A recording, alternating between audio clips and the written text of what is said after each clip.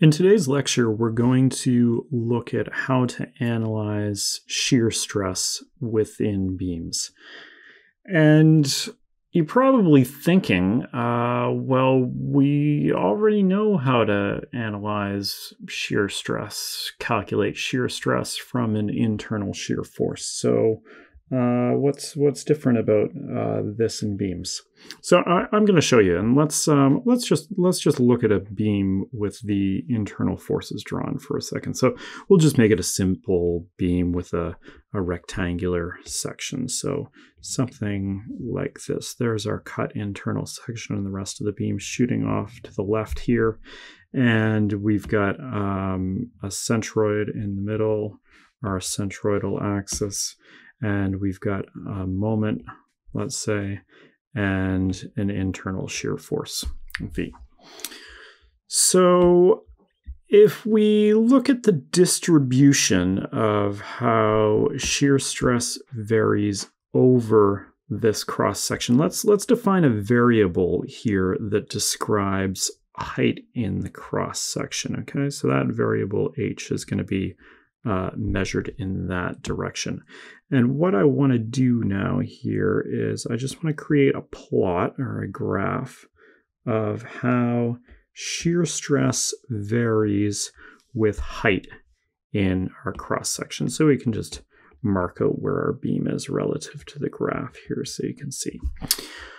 Okay, so the equation that we already developed relating shear stress to internal shear force was tau equals V over A. And when we do that, we're simply averaging the internal shear force over cross-sectional area.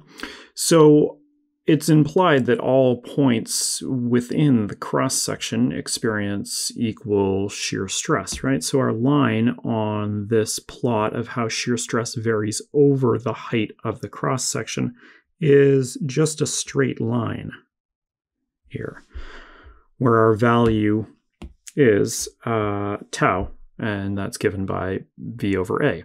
Now, this is actually called the average shear stress because it's simply averaging internal shear force over the cross-sectional area. And it turns out that for internal shear forces that are related to internal moments, and we know within beams that there is that relationship between shear force and moment because of what we've talked about in terms of plotting the shear and moment diagrams, where one is the derivative of the other, or in the other direction, one's the integral of the other. So you know that internal shear force and moment are related. When internal shear force is related to internal moment, the shear stress that actually exists within the beam over the cross-sectional height does not follow this profile. So I'll just show you what the distribution of shear stress actually looks like over this cross-section, and then we'll talk about why that's the case. Okay, so I'm going to draw what the distribution of shear stress actually looks like over this cross-section. So there's tau, there's h, and we'll just continue our lines over here. So the shear stress at the top and the bottom of that cross-section are actually equal to 0. There's no shear stress at the top and the bottom. And the shear stress in the center of that beam is actually the maximum value of shear stress. And the profile of the curve follows a parabola, and it sort of looks like this, okay? Where we have a maximum shear stress right at the location of the centroid, and the maximum shear stress in this case is quite a bit larger than what you'd get if you calculated the average shear stress using tau equals V over A. Okay, so the question is, so this is the actual profile of tau. And the question is, obviously, why? So before we get into explaining why, there's something that you need to keep in mind while I'm going through this explanation, and the explanation is going to start sort of on the conceptual level, and then we're going to extend it into a formalized mathematical derivation of a new equation for shear stress, transverse shear stress within a beam, and it's actually the equation that we come up with is maybe not the easiest equation to understand, but if you pay attention during the derivation, you actually learn a lot and you'll understand how the equation is applied a lot better. So stick with the derivation as I go along. But first of all, you need to keep in mind the idea of complementary shear stresses that we touched on briefly in the lecture about torsion.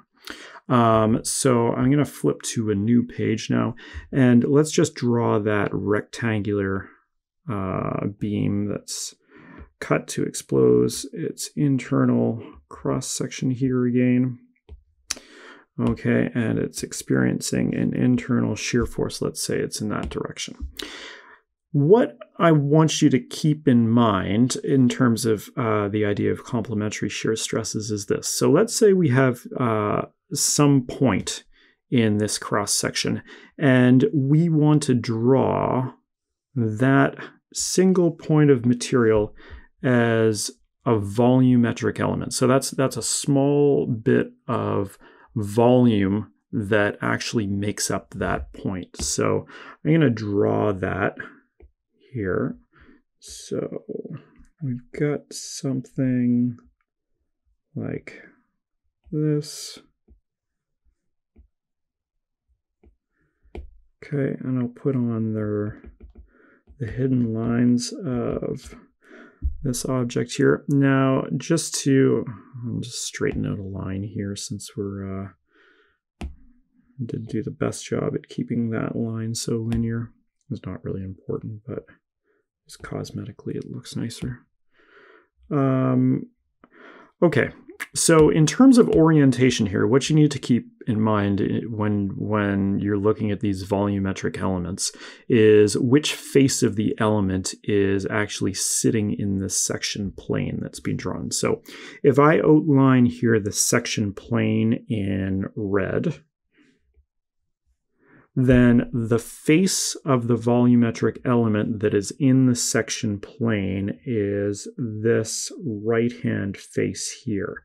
And the rest of that element projects into the remainder of the beam. Okay, so if there's a shear force, an internal shear force that's downward, then on the face of that element that is in the section plane, there will be a shear stress tau that is oriented downward. And if this face has an area dA, and this is in fact a perfect cube, so all of the faces have the same area dA, then if we take tau and we multiply tau by area dA, then we get a force, right? And this force is in the y direction, downward force in the y direction. Stress times an area gives us a force.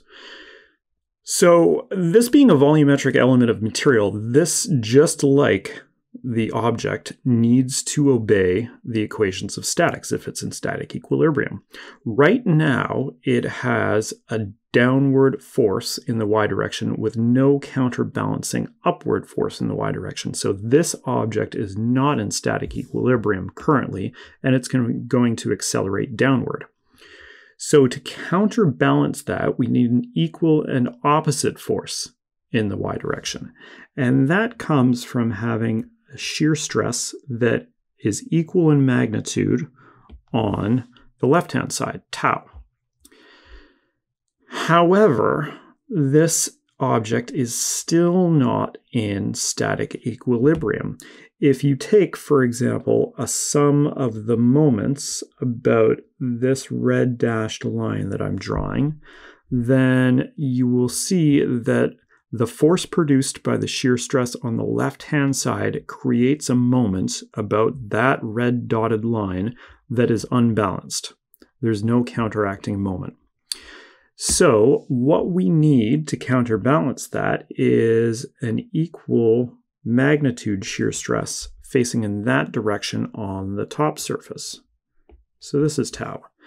Now we've got a situation where our moments are actually balanced about that red dotted line. But we've created a problem. Now the forces in the horizontal direction aren't balanced. So we need an equal and opposite shear stress pointing toward the right on the bottom of the element. Okay, so this has to be tau. So now and only now is that volumetric element in static equilibrium. Okay, and this is true whenever you have shear stress. Whenever you have a volumetric element, if it's got one shear stress acting upon it, it must have three other shear stresses of equal magnitude on other sides. Okay.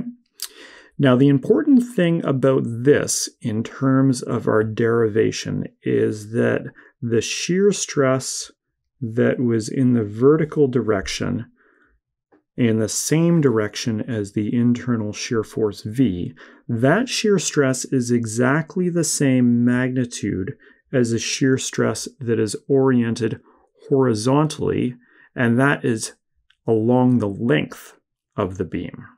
Okay? So this is important when we're going through our derivation. So just keep this in mind. Okay, so let's look at a beam under a very simple loading situation now. And again, we'll just, for simplicity's sake, we'll just make it a beam with a rectangular cross section. Doesn't really matter, but just for ease of sketching. So we'll make this really simple. Just, sort of a force in the middle and two support reactions. Let's say like this. Although, again, it doesn't really matter if both those support reactions are equal or that force is in the center. So what I'm going to do is just draw what the shape of the shear diagram looks like here and what the shape of the moment diagram looks like here. Okay, so just get our construction lines, bring those down like that. Okay, so we know what the shear diagram's doing. It's going up by F/2, over, down, and back along. And again, the fact that it's F/2 doesn't matter, it's irrelevant. And our moment diagram is going up linearly and back down linearly to 0, like so. And tidy this up a little bit. There we go. Okay, so what I want to do here is consider the free body diagram if I take a thin slice of this beam, and we'll make this really thin. We'll make it length dl long, okay?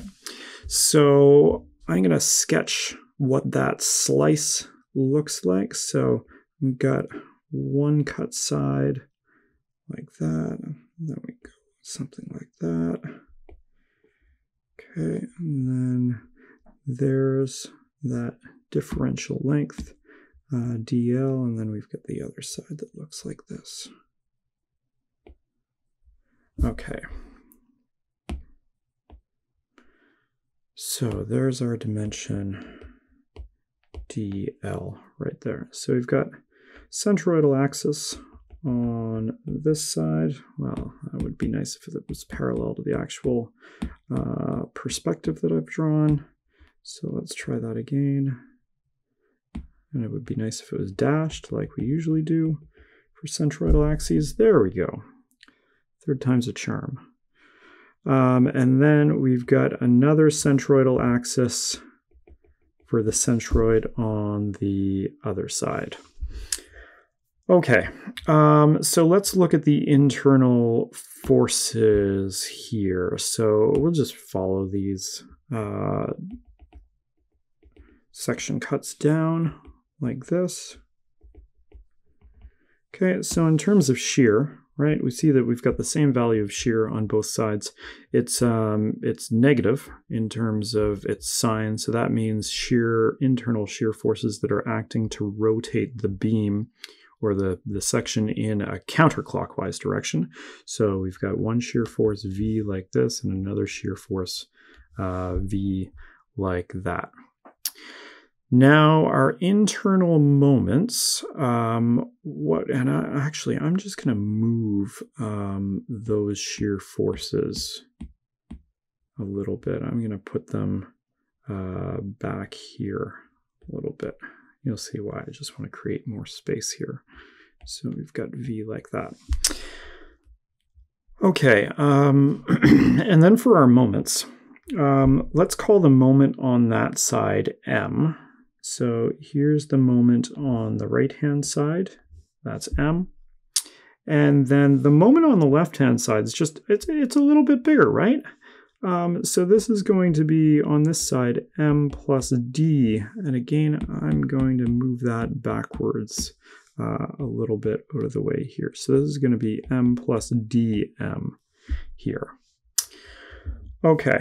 Now we know that moments create stress due to bending, normal stress due to bending, and we know now what the profile of that normal stress distribution looks like over the cross section.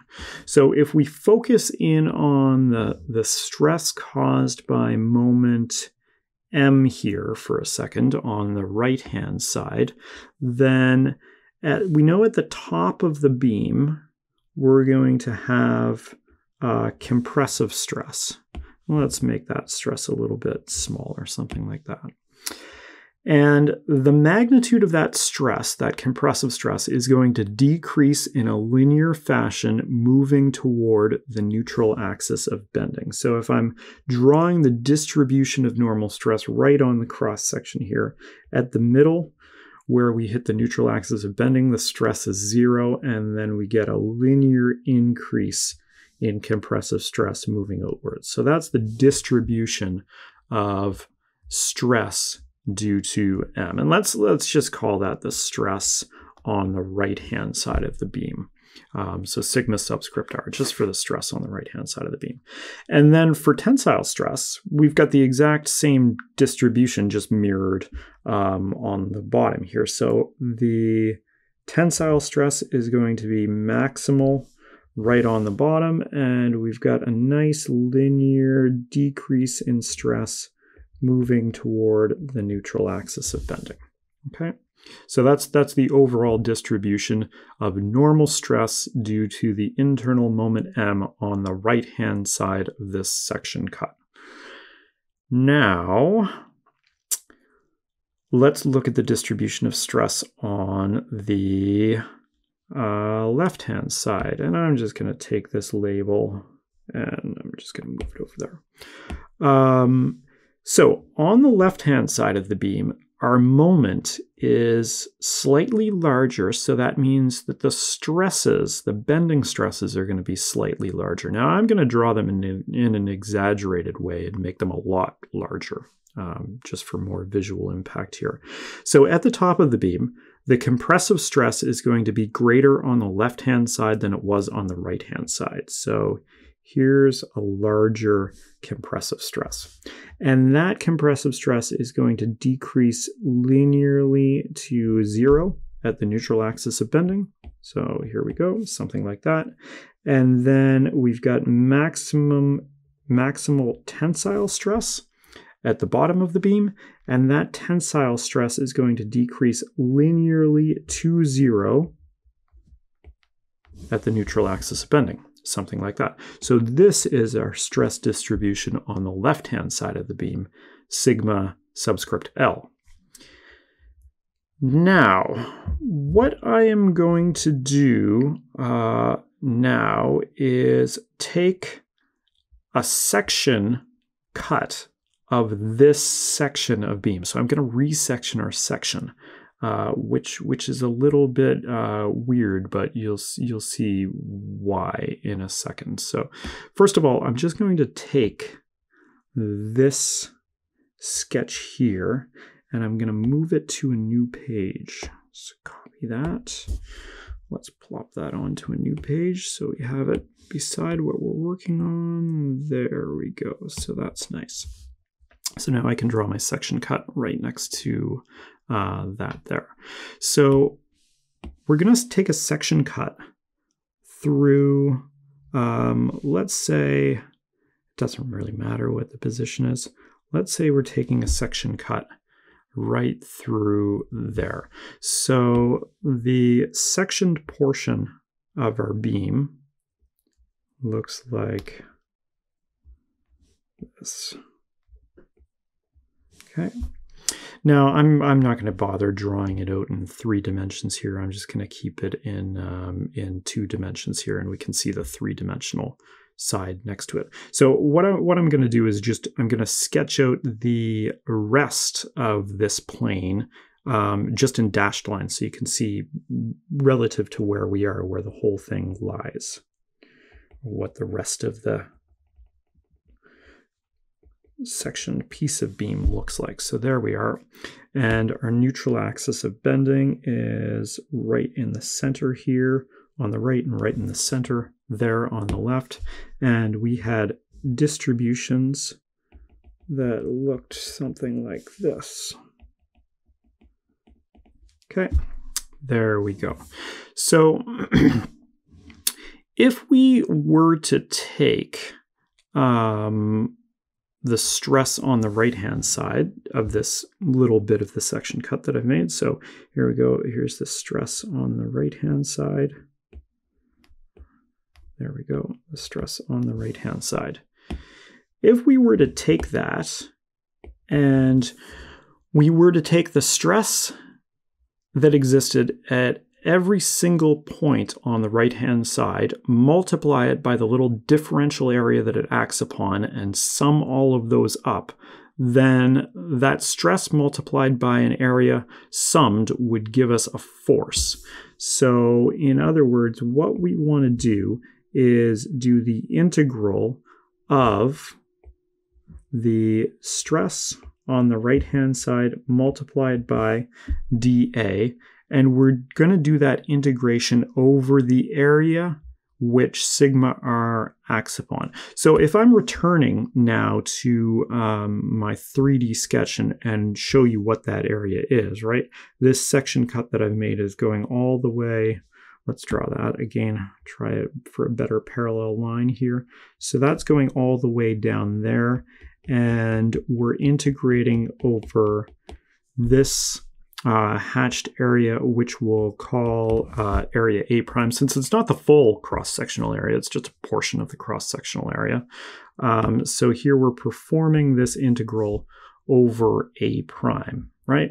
And what that gives us is a force in the x direction on the right-hand side. And it's a normal force because that force would be perpendicular to the surface. So let's just call this a normal force on the right-hand side, n subscript r. Now, on the left-hand side, the stress distribution, and you might now be able to see where this is going maybe, the stress distribution looks something like this. Here is sigma L. Okay, and then we do the same thing right here. We'd say that taking the stress on the left-hand side and multiplying the stress at every point by the area, the differential area that it acts upon, and then summing those up over area A prime, then gives us a force. It's a normal force, and we'll call it n subscript L because it acts upon the left-hand side. Okay. Now, what you can get an appreciation of now is that our force NL is greater than our force NR. So right now, the sum of the forces in the x direction, if we take our horizontal direction to be the x direction, does not equal 0. Right? So that little segment that I've cut out, that is not in static equilibrium. Right? The forces are not balanced. So what we need to balance this in the x direction and keep it static is we need another force that's pointing toward the left. And the only available surface that we have, we've considered the forces in the x direction on all the surfaces. The only surface that we have is this new section surface that we've created to draw this diagram. And that's that one that I've just outlined in red there. So what we need is we need a force that's pointing toward the left. And that force is parallel, well, it should be, let's try and, again, let's go for a more parallel line. That force is parallel to that section surface, so that force is a shear force V, right? And if we're thinking about shear stress here now, we could take that shear force and divide it by the area that it's acting over and get a shear stress, right? So we say that tau is equal to V divided by the area that acts over, and we know what the length dimension that it acts over is because we know that this length here is dl, so we got dl down there, and then the dimension in the other direction, right? We'll call this direction here the thickness of the beam, let's say t. Right, so we've got dl multiplied by t there. Okay. So if we wanted something that was sort of in the form of what we have up there, where we've got a force equals a stress times an area, then we could just rewrite this as our shear force equals shear stress T tau multiplied by T dl. Okay. So getting back to the sketch that we've just done, let's now clip out this little piece here. Okay. And let's take this whole thing with us. I'm just thinking ahead to what we're gonna want on the board in quotation marks when we continue with this derivation after we finish the conceptual part of it. Okay, so there we go. Okay, and we'll get rid of this there, and we'll just take this and move it vertically down there somewhere. Okay. And then let's grab this. Maybe we'll do some more erasing here and grab this and chuck it over there, and then grab this here and chuck it up there. Okay. Hope you guys don't mind me doing that in terms of taking notes if you're taking notes, which I hope you are. Okay. So the thing to realize now, right, is the magnitude of V here. The magnitude of V, tau is proportional to the magnitude of V. And the magnitude of V depends on where that secondary section cut that we took was. If you take the stress distribution on the right-hand side and you were to flip it over and mirror it onto the left-hand side, right, you'd get a distribution that looked like that. So this area here, that shaded area, that's proportional, or that is V, that shaded area. And that's proportional to tau.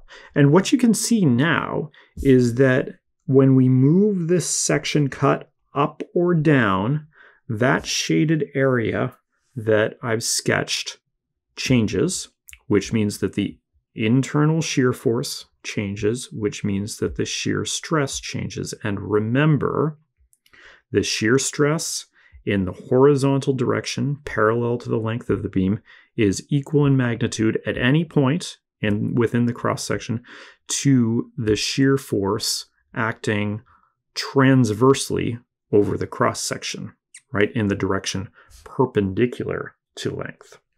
So if we take a section cut very close to the top of the beam up here, right, then what have we got? We've got a tiny little section like this, and we've got a rest of our beam going down like this. And here are our centroids. And we've got distributions that look like this, right? Now the stress distribution is like that, and the stress distribution is like that. And the area difference between those is now very small, right? So here's V now. So it's much smaller than the V previously. So now you can start to see, if I just draw our cross-section of our beam up here. There you go. There's the centroidal axis. Here's our shear force V. And we said that the distribution of shear stress over the cross-section was 0 at the top and bottom and reached a maximum at the location of the centroid.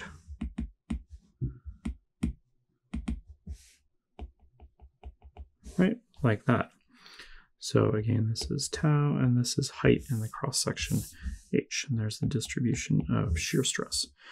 Right, so as we move this section cut up and up and up, this area becomes smaller, and because that area eventually goes to 0, so does the shear stress, and that's why shear stress is 0 at the top of the cross-section, right?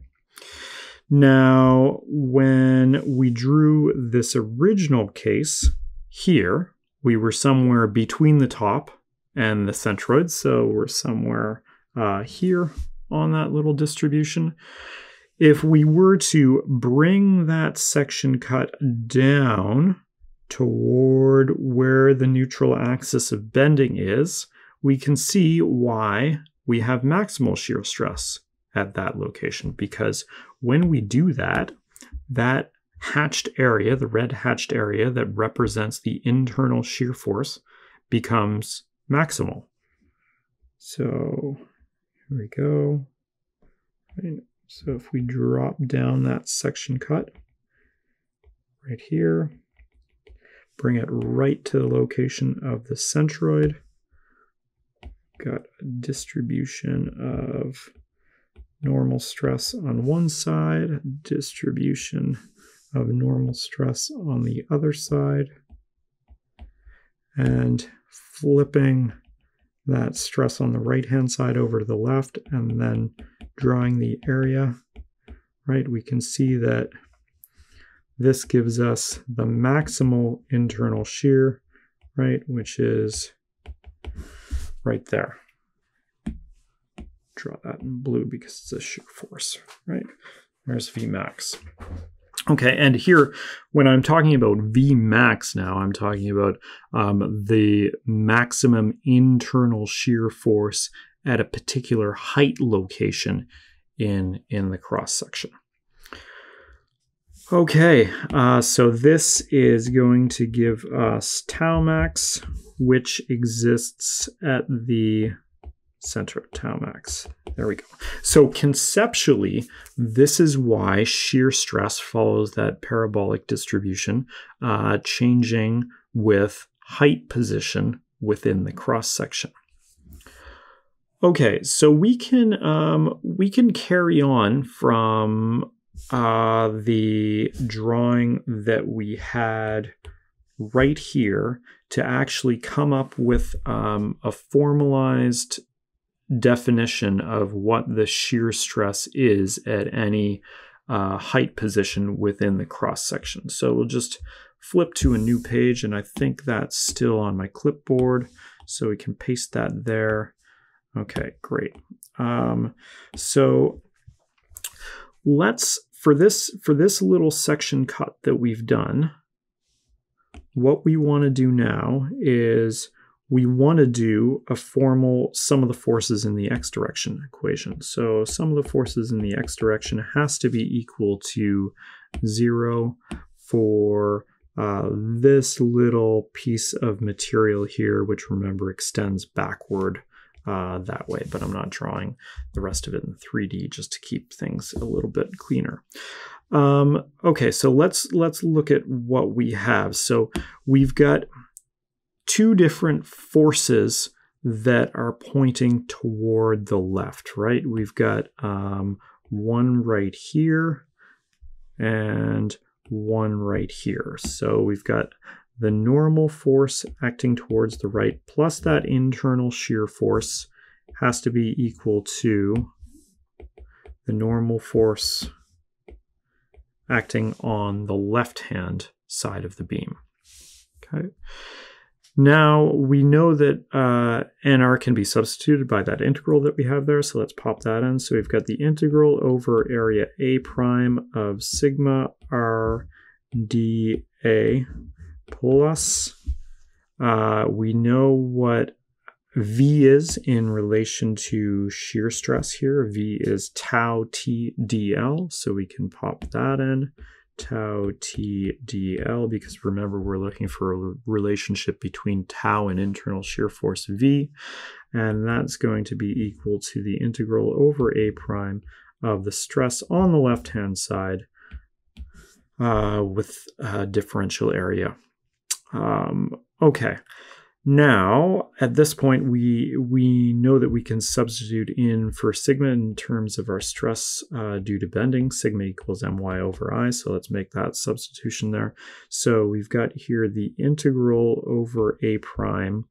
The stress on the right-hand side, the stress on the right-hand side is just coming from our moment m. So we've got my over I and then dA plus tau T dL equals the integral over A prime. Now the stress on the left-hand side, remember, is a little bit bigger because the moment on that side was a little bit bigger. It was m plus dm. So we've got m plus dm for the moment there, y over I dA. Now we have an my over I on the left-hand side and an my over I on the right-hand side as well. So those are going to cancel off. So we're going to get that term canceling off with that m.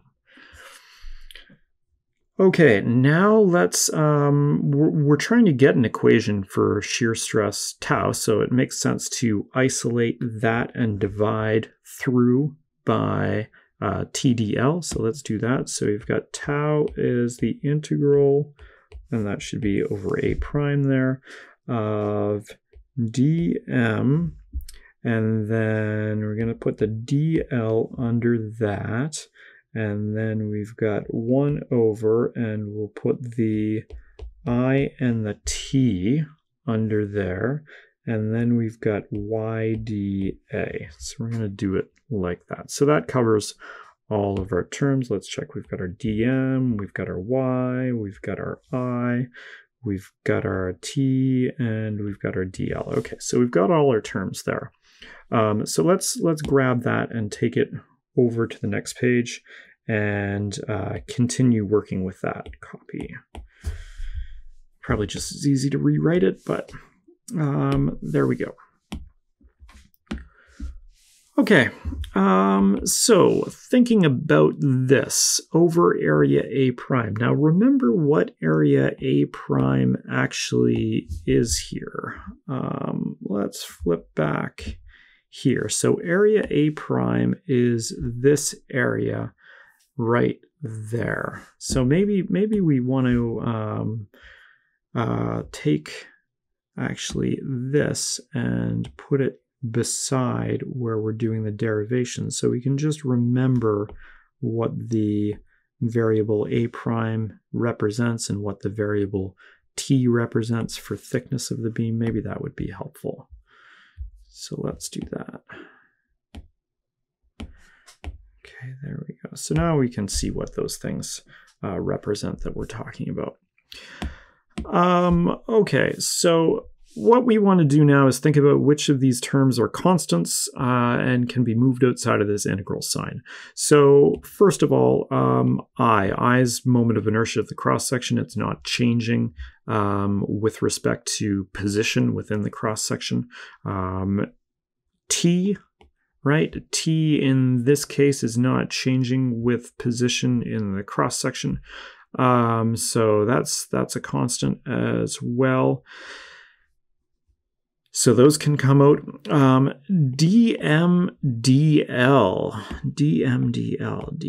so DMDL.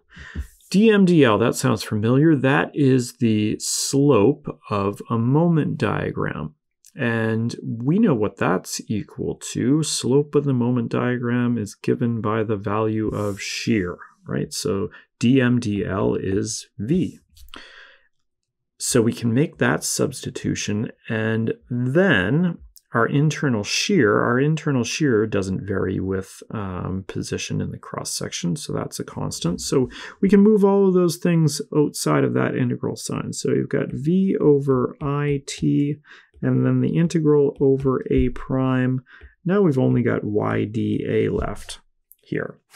So let's think about what that integral YdA actually is. So let's just draw what we have here. So we've got this little sectioned piece. Then we've got the remainder of the slice of our beam down here. And we've got something that looks like this.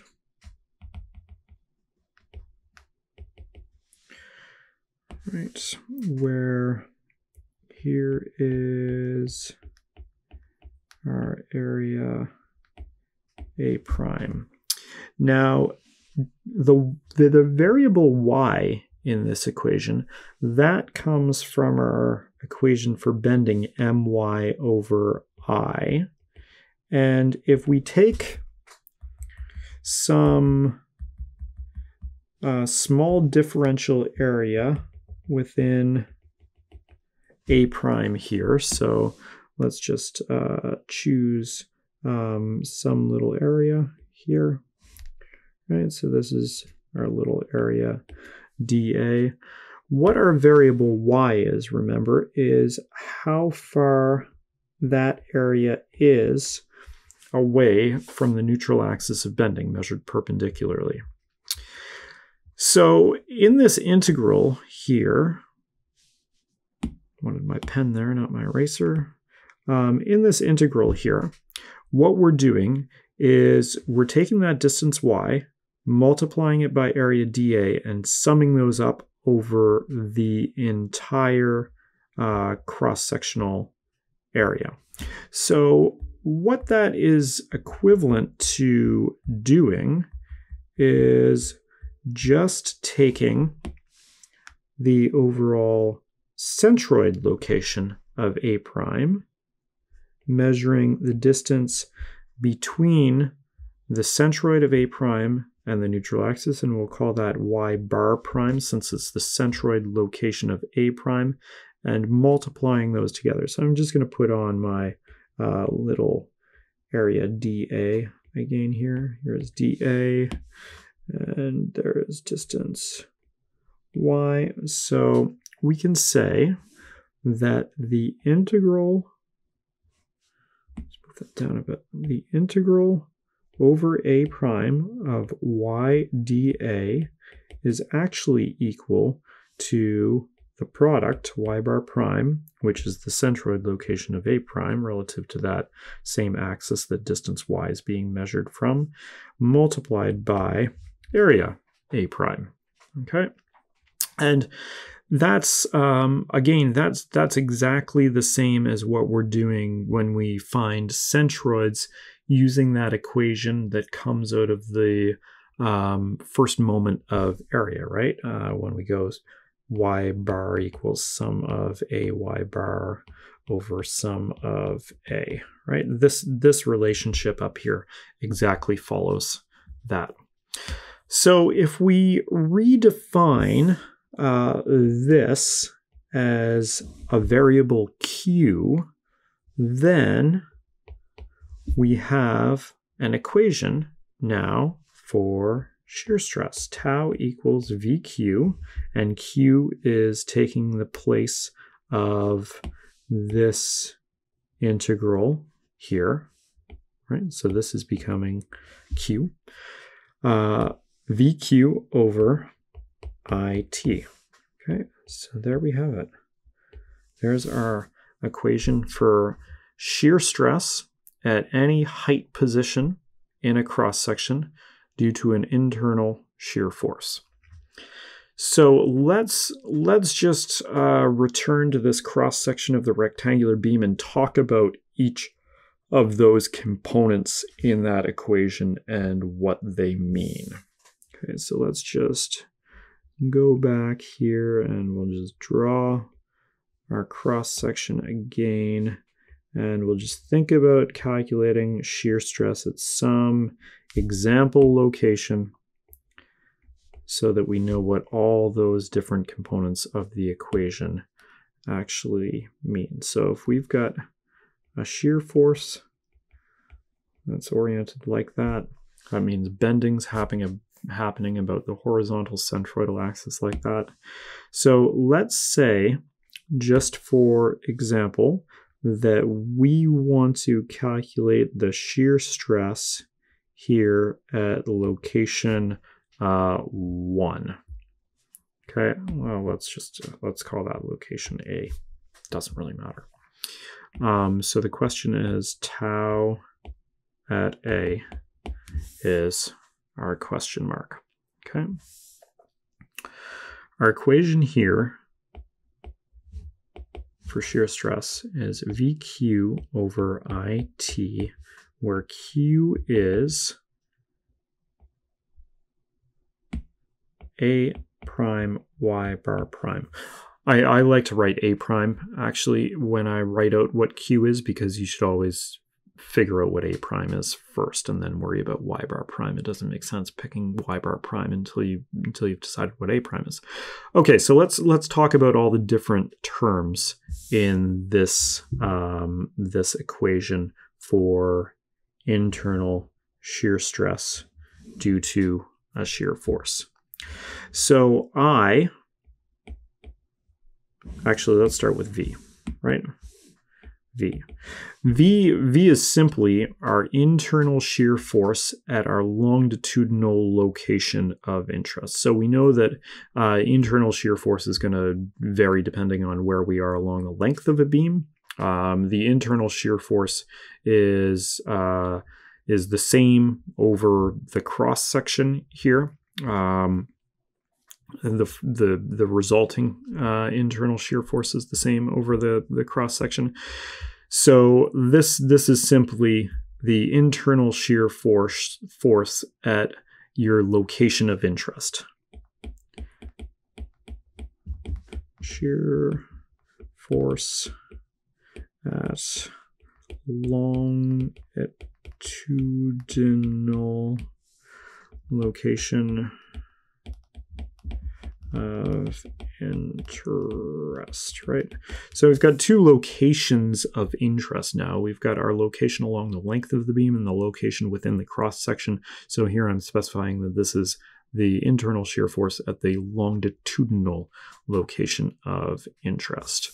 We'll deal with Q in a minute. I is always the moment of inertia about the centroidal axis that is perpendicular to V. Okay, so moment of inertia about axis that's perpendicular to V.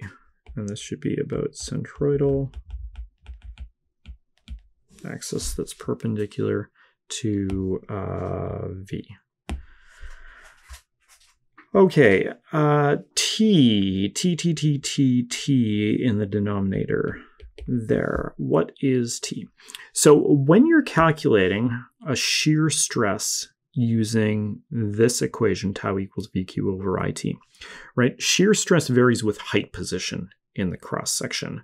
In the other dimension, which is sort of like into the plane of the screen here, the shear stress is the same at all points. So when we're calculating tau using this equation and looking for tau at A, all of the points along this blue line that I'm drawing have equal shear stresses.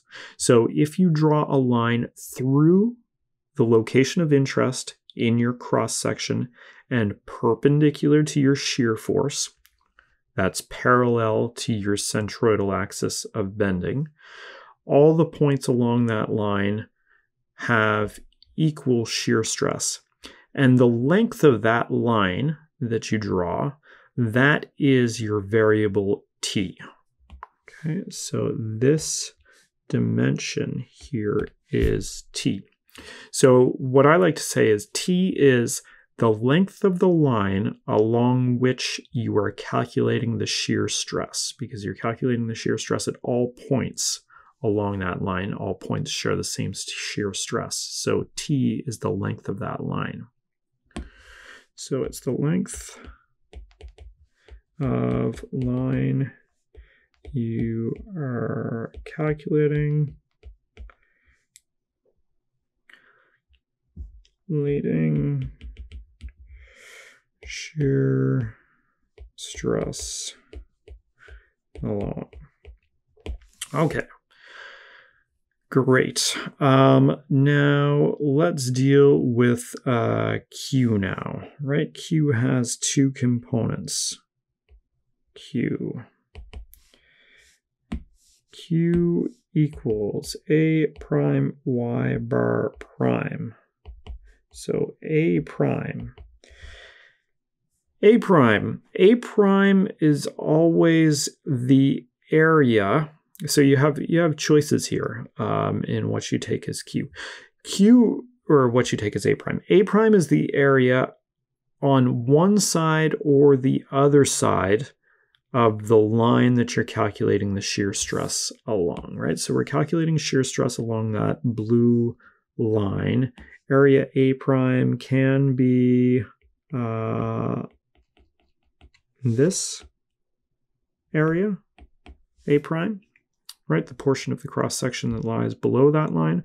Or you could take it as the portion of the cross section that lies above that line, right? So if we just clip this out here, right, and copy that and flip to a new page and pop that in there.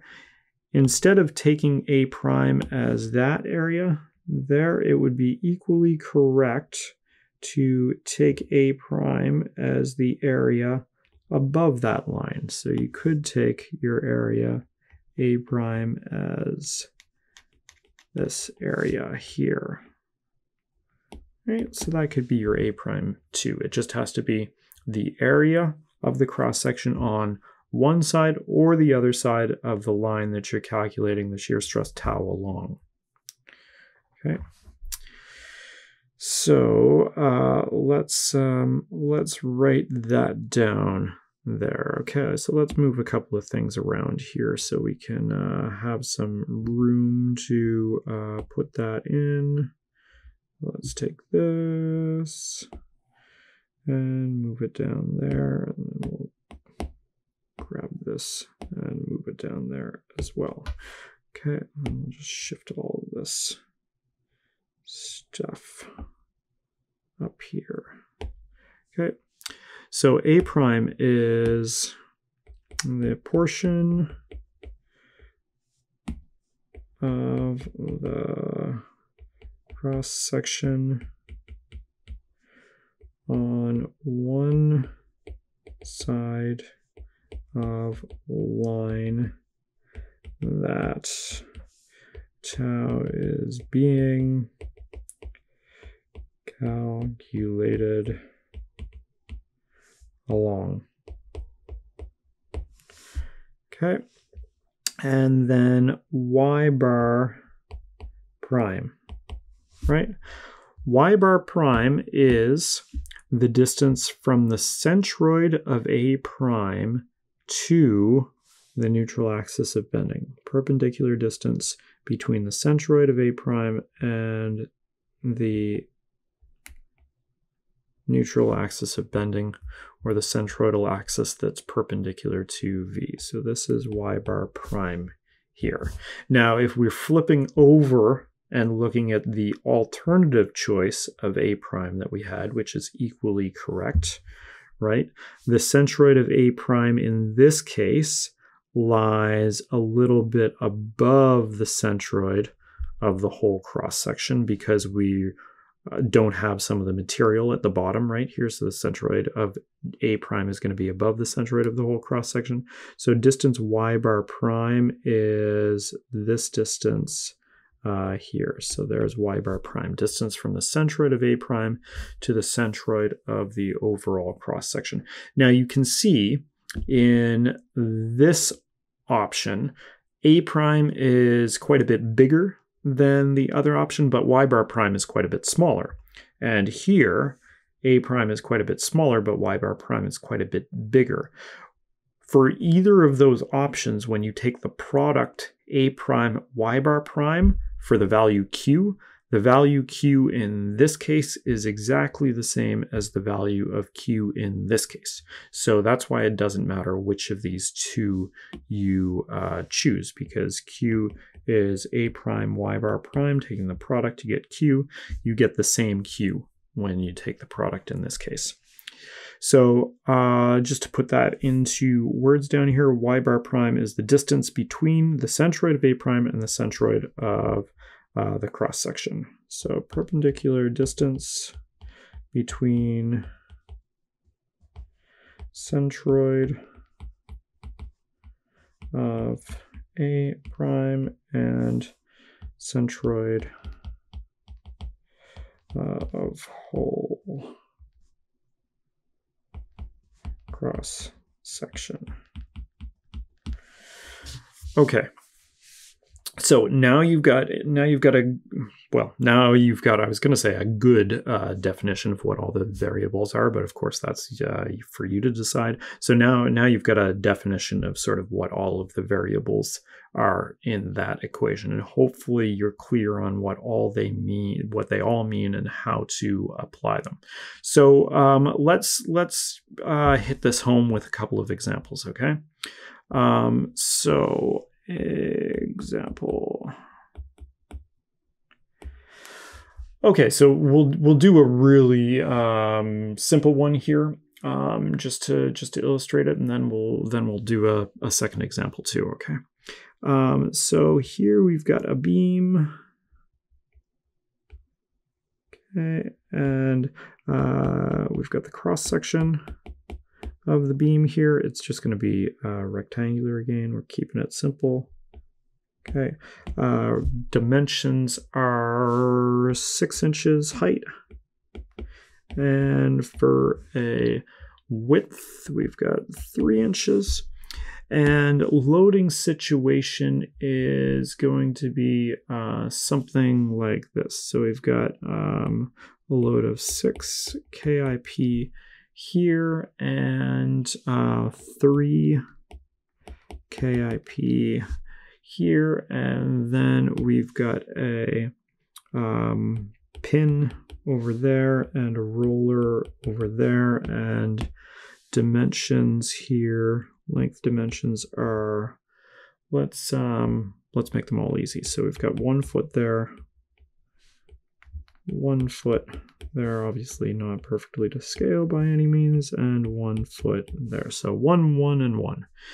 So what we want to know is what is the largest average shear stress in the beam. So if we were going to, so the idea behind that is if we were using the old equation for internal shear stress, tau equals V over A, what would you calculate as the maximum shear stress if you were using that? So maximum, I'll say maximum average shear stress, and what is actually the true maximum shear stress due to our internal shear force. Okay, so here due to our internal shear force is V. Okay, so in order to calculate either of these, we want to know first what our maximum internal shear force is with length, which means we want our shear diagram, which means that we want support reactions first. So I'm just going to draw the axes for my shear diagram. So I reserve that space here. Okay, and then we'll do the support reactions. So let's assume that this is upward and this is also upward, AY and BY. So we can do sum of the moments about A is equals 0, and that gives us what BY is going to be. So we've got what, 6 multiplied by 1 plus BY multiplied by 2. That should be a minus there. Minus plus we've got a 3 multiplied by 3 plus 3 by 3 equals 0. Okay, so that's going to give us BY is equal to, what do we have? 7.5 KIP. Okay, there. Now I didn't give a definition of which direction was positive or negative, but going by my signs, I was taking the clockwise to be positive there. Okay, and so now we can do sum of the forces in the y direction is equal to 0 here. So what we've got, AY and BY have to balance out the downward load. So we've got AY plus 7.5 is equal to 6 plus 3. AY is equal to 1.5 KIP. Okay, so now we can draw our shear diagram. So shear diagram starts at 0, then it jumps up by the magnitude of AY, which is 1.5. No distributed loads, so it continues horizontally with 0 slope, and then jumps down by 6. Okay, so that brings us to minus 4.5. No distributed load, 0 slope. BY, we jump up by, what, 7.5 from minus 4.5. So that gives us a difference of plus 3 there. Continue along horizontally because there's no distributed load, and then jump down by 3, which brings us back to 0, which is what we want. Right, so we can see here that our maximum internal shear force is minus 4.5 kip, right? All right, or the magnitude, if we just want the absolute, is 4.5 KIP. Okay, so now that we've got that, we can do our calculation, right? So let's look at the max average shear stress, right? So if before this lecture, if I just had to ask you what's the maximum shear stress within the beam, you would have done this, looking at Vmax simply divided by area A. So we've got 4.5 times 10 to the 3 divided by, what do we have there for a cross section? 6 inches by 3 inches. 6 by 3, which is going to give us 250 psi.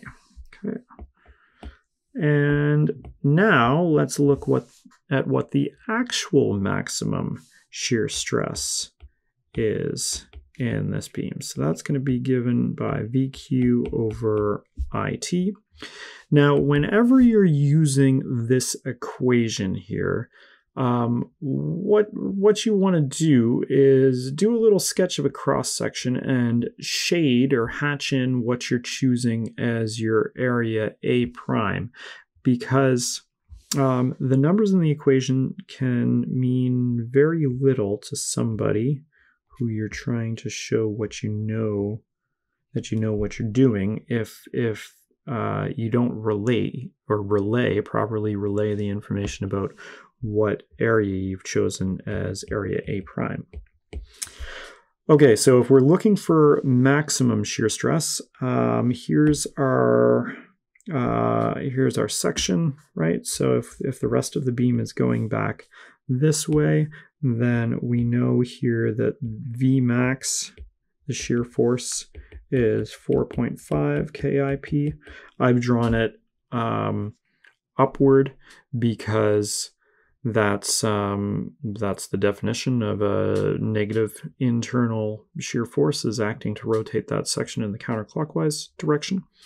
And we know what the distribution of shear stress is over this cross section, right? If we're graphing tau down here over height, or by height of the cross section here, then at the top and the bottom, shear stress tau is 0, and then the shear stress reaches a maximum at the location of the centroid, right? So there is our maximum shear stress right in the middle of the beam, right? So tau max exists along that line.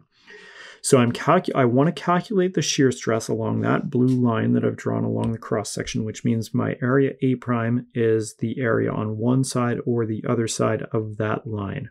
Right? So I'm going to take this as my area A prime, and then here's the centroid of A prime. Y bar prime is the distance between that centroid and the centroidal axis for the whole beam. So that's Y bar prime. Okay. So thinking about our dimensions now, right? This is 3 inches here. This is 6 inches here, which means that this is 3 inches there, which means that Y bar prime is 1.5 inches. So let's fill in our numbers here. So we've got V, 4.5 times 10 to the 3 to put that in units of pounds. Q, remember, is A prime Y bar prime. So for the A prime part of it, we're taking 3 by 3. So 3 by 3.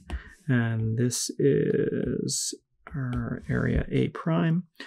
And then for Y bar prime, that is half of 3, so 1.5, right? So this is Y bar prime there. And then we're dividing by I. Now we want to calculate I about the centroidal axis that's perpendicular to V, so that's the horizontal centroidal axis. So we've got 1/12 base, where our base is the dimension parallel to that axis, which is 3, height cubed, and then T, again, the length of the line along which you're calculating the shear stress. So that's 3 inches. Okay, so crunch your numbers and you get 375 psi. Okay. So comparing these, right?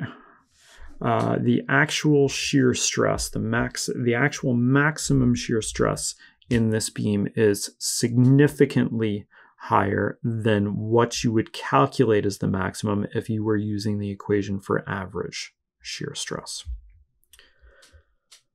All right, let's look at, before we do another example, let's look at how the shear stress varies over a couple of other cross-sectional profiles. Okay, so let's look at an I-beam, for example.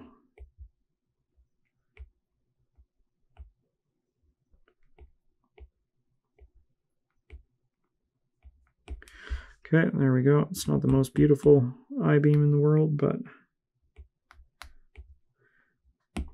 it'll do. Okay, and let's draw a rectangle for reference, and we'll just shift this down a bit. There we go. Okay, so let's draw a rectangular beam for reference here. So we've got a shear force there, and we're drawing the distribution of shear stress along it. And again, whenever we drew these sketches of distributions of shear stress acting over the cross-section, sometimes you don't even set up your axes completely properly here. You're graphing shear stress tau versus height location in the cross-section h. Often I'll just draw a straight vertical line for my location h and not even draw that horizontal x-axis for tau. So here's the centroid location, right? So we've already done this one. You've got a distribution that looks like, again, a parabolic distribution that reaches a maximum at the location of the centroid. Okay, so for an I-beam, and here I'll do just what I normally do. We've got,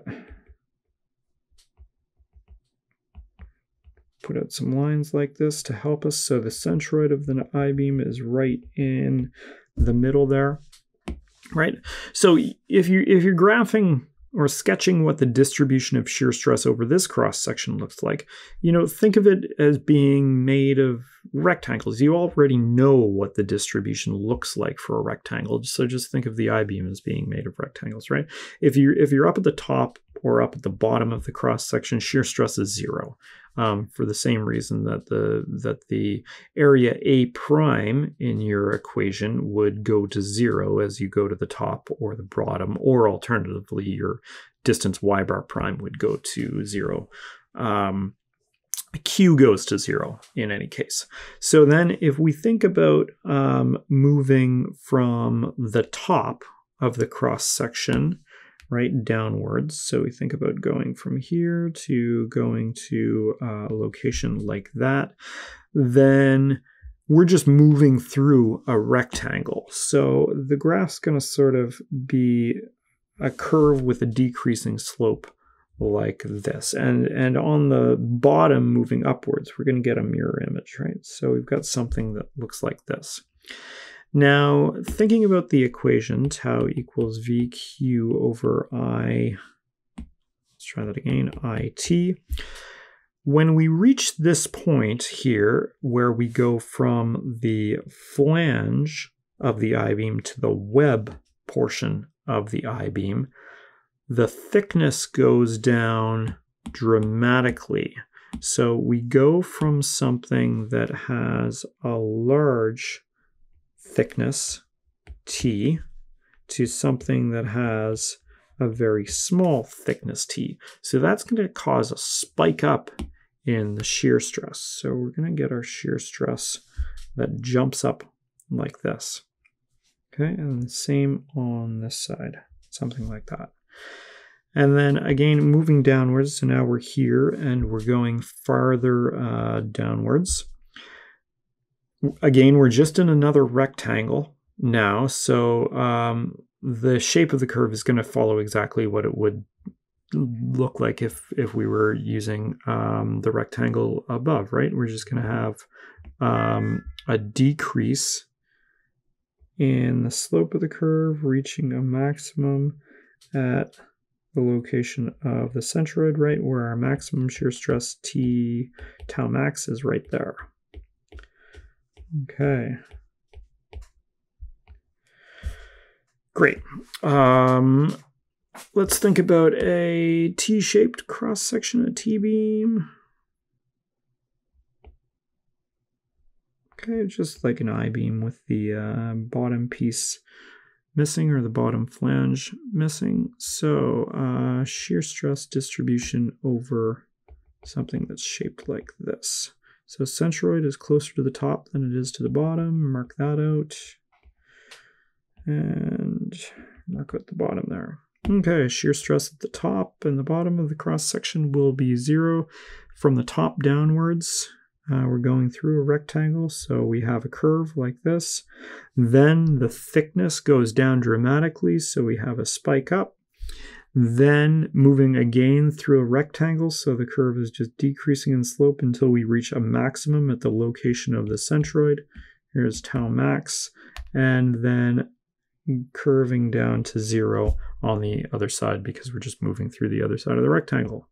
Right, so there's the distribution of shear stress over a beam that has a T-shaped cross-section.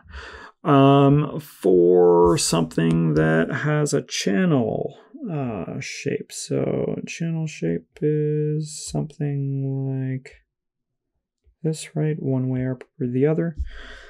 That's no different than a T-beam, right? We get the exact same shape distribution of shear stress. We start at 0 at the top, 0 at the bottom, and then we're moving through a rectangle, then we jump up, right? Now, importantly here, when we get into this next section and we're wanting to calculate the shear stress, let's say at this location, so our shear force is oriented like that. If we want to calculate the shear stress here, the thickness T in the equation is, remember, the length of the line over which you're calculating the shear stress. So the thickness is not the length of that entire line from one side to another because that line's going through air for most of it, and there's no shear stress there, right? You just have stress within the material. So here, the total thickness is, let's say, those two lengths combined. So half T and half T. So we use T is equal to half T T, right, when we use that equation. Okay. Again, if you consider those as one combined rectangle of thickness T, then it becomes just like a T-beam, right? And you're moving through another rectangle here. So the centroid of the channel section is closer to the top than the bottom.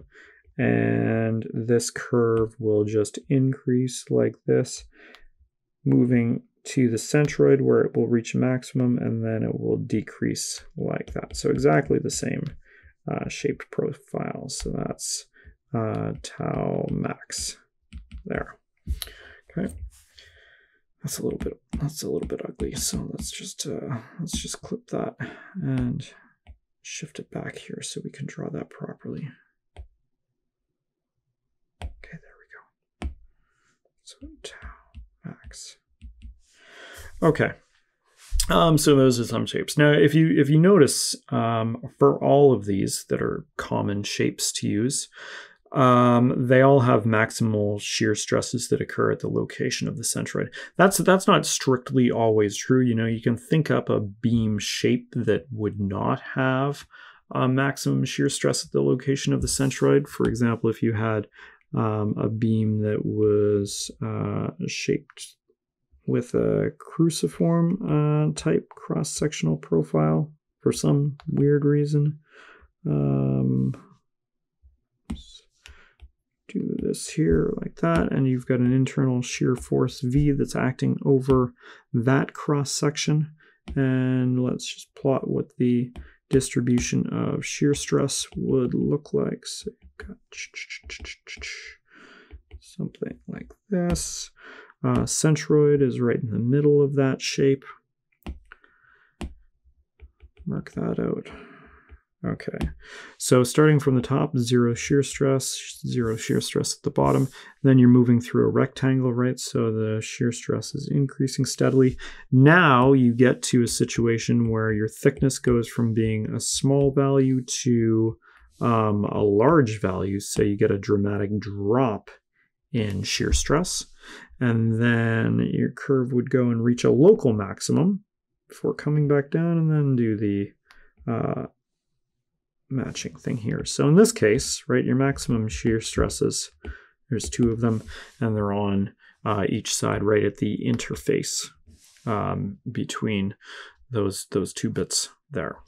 Right, so most of the time, for most of the cross sections, we see maximum shear stresses at the location of the centroid, but that's not strictly the case for all cross sections. Okay, so let's do one more example problem, just to give you, a little better feel about how the equation for transverse shear stress works. So in this example, we're going to have a beam that has a cross section that is a T. It's actually made of two pieces of wood that are going to be glued together. Okay, so this joint here is a glued joint.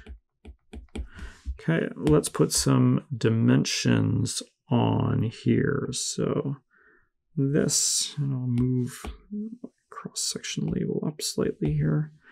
So this dimension here is going to be 150 millimeters, and then we've got, 30 millimeters here, and then same deal, 150 millimeters and 30 millimeters. So we've taken, that should be a 3, there we go. So we've taken two boards of equal dimensions and glued them together in a T configuration to make a T-beam. Let's draw the loading scenario and the length dimensions of the beam. So we've got loads of a distributed load acting on half of the beam here. Okay, and this is 6.5 kilonewtons per meter. And we'll make this 4 meters and this another 4 meters. And let's just throw in our support reactions. We've got BY and AY here. Okay. So what we want to know in this case is, what is the required shear strength of the glue? So remember, at the location of that glued joint, right, we're going to have shear stress that is, if I just draw that in sort of 3 dimensions here, so maybe it's going out like this, right? So we've got an internal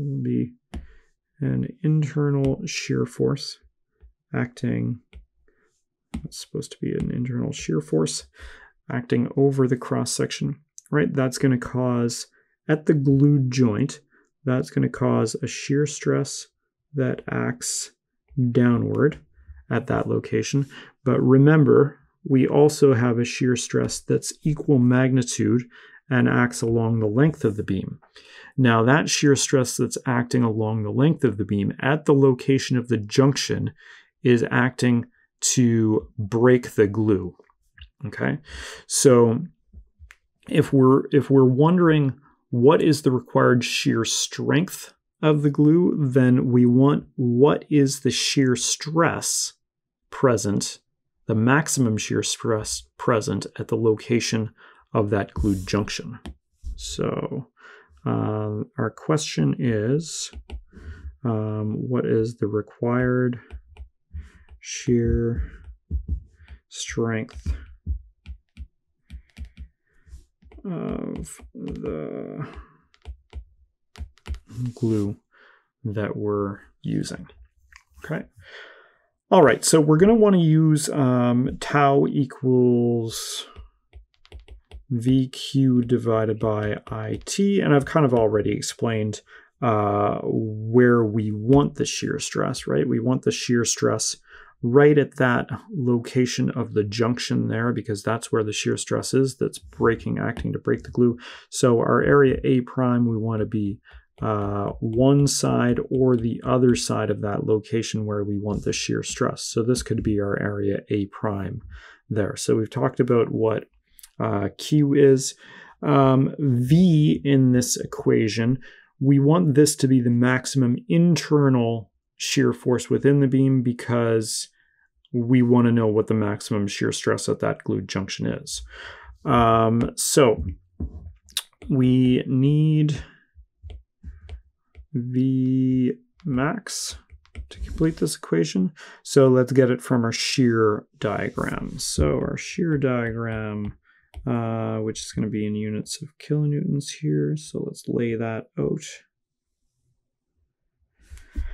And before we do the shear diagram, we need what the support reactions are. So we can do sum of the moments about A is equal to 0. And unlike the last problem, I'm going to set up my convention now and take counterclockwise as being positive. So we've got BY multiplied by 8 minus 6.5 multiplied by 4 for the resultant, and then the distance of the resultant away from AY is going to be 4 plus 2 is 6, and that has to be equal to 0. So that gives me BY is 19.5 kilonewtons. Okay. And then do the sum of the forces in the y direction is equal to 0, and we've got AY plus BY, 19, let's try that again, 19.5, has to be the total downward load 6.5 multiplied by 4, so this gives us AY is equal to 6.5 kilonewtons. So now we can draw our shear diagram. Starts at 0. Let's get their construction lines here to help us out. Okay, ends at 0. And we're jumping up in magnitude by AY, so we've got 6.5 there. No distributed load, 0 distributed load, 0 slope. So we continue on. Then we've got constant negative values of distributed load. So we've got a constant negative slope. Where do we get to? Well, we don't have to make any calculation at all because we know we have to jump back up to 0. So this has to be the negative of BY, which we said was 19.5. So here we've got negative 19.5. So that is V max, right? So now we've got V max is 19.5 kilonewtons. All right, so let's go over to the next page here, and I'm just going to resketch the cross section that we're dealing with. Okay, so there's our T-shaped cross section. We want the shear stress along that blue line. We're taking our area A prime to be this top area. We know the centroid of the whole cross section is closer to the top than the bottom, and the centroid of A prime is right there. So distance Y bar prime is this distance there. Now to figure out what Y bar prime is, we need what Y bar is. We need to find the actual location of the centroid, right? And of course, we need to figure out what Y bar is to figure out what I is, because we need to use the parallel axis theorem in this case. So let's do the calculation for Y bar first. So Y bar is given by the sum of AY bar over the sum of A, where we're talking about breaking cross-sectional area A up into two rectangles. And they were each 150 millimeters by 30 millimeters. So let's do that. So for the top piece first in the rectangle, its area is 150 by 30, and then y bar prime for that piece, which is its centroid location relative to, y bar 1, which is its centroid location relative to our datum, is going to be our 150 millimeters, and then plus half of 30, so we've got 165 there, 165. Okay, and maybe it's helpful if I just throw on what the dimensions here were. So 150 millimeters, and then we had 30 millimeters there. Okay, so that's where the 165 came from, 150 and half of 30. Then we've got plus, and for the upright piece now, its area is 150 by 30 as well, and its centroid location relative to the datum is y bar 2, and that's going to be half of 150, so 75. And then we're dividing by 2 times 150 by 30. So you can see here, if we've got two pieces that have the same area, what we're really just doing is just averaging the two centroids. So that's going to give us 120 millimeters. Okay, now let's calculate what I is for this shape. So we've got I is the sum of I plus AD squared, parallel axis theorem. So our first term here, let's do the top piece, 1/12. Its base is the 150 millimeter dimension, so we've got 0.15 switching to meters. Its height 30 cubed plus add back on its area. There we go. And our distance d squared. Remember what d is. The d is the distance between the centroid of the shape you're dealing with and the overall centroid of the whole cross section. So there's d for 1. Note that that is actually y bar prime too.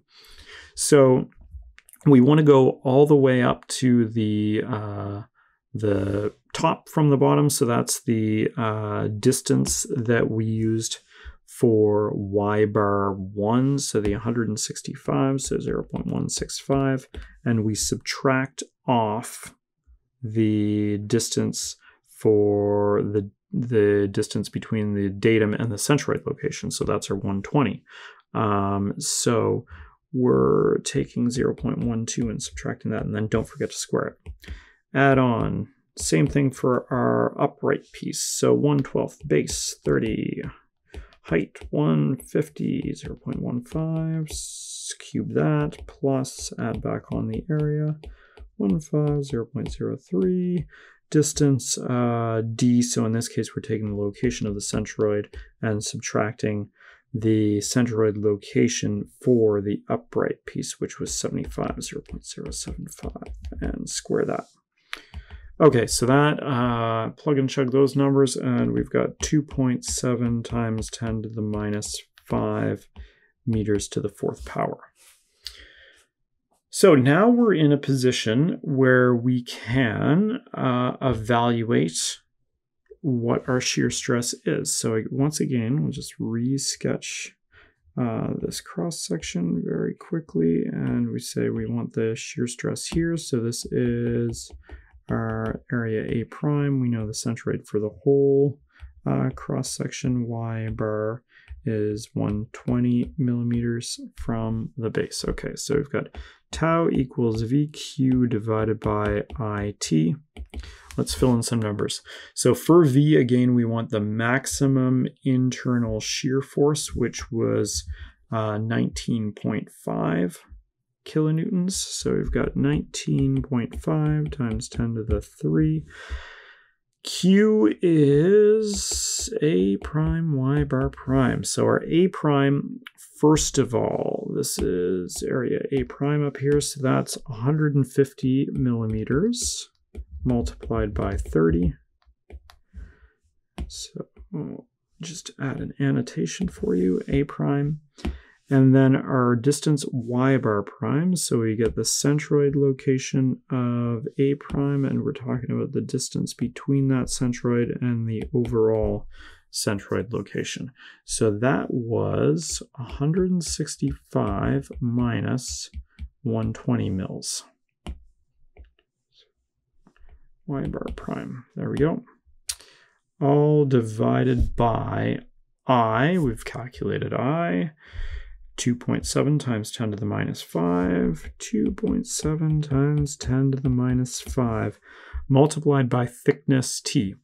Now here, remember, thickness T, the length of the line that you're calculating shear stress along.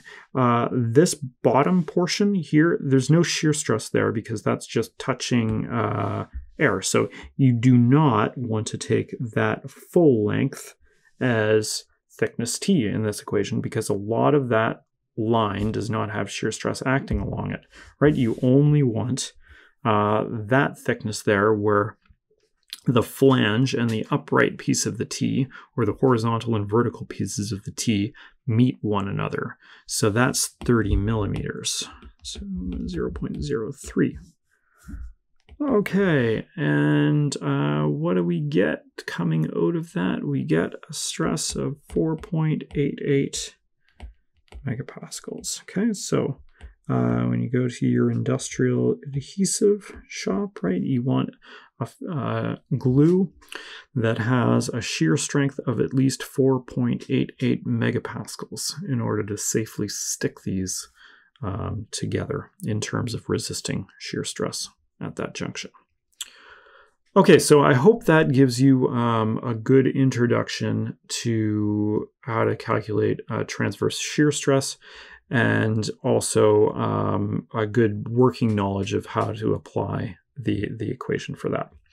So in the next lecture, what we're going to look at is sort of something related to this problem that we were just looking at, is like, instead of, glue at this junction, what about if you had a row of screws or nails that were joining those two boards together? Now, the shear stress that exists at that junction would then be trying to shear those fasteners in half. So how do you decide how strong those fasteners need to be, or how closely spaced together that they need to be, or given, fastener strength and longitudinal spacing, what's the maximum load that can be withstood by the beam before you get shear failure of those fasteners? So it's going to be a short lecture, and it's just about how to analyze fasteners.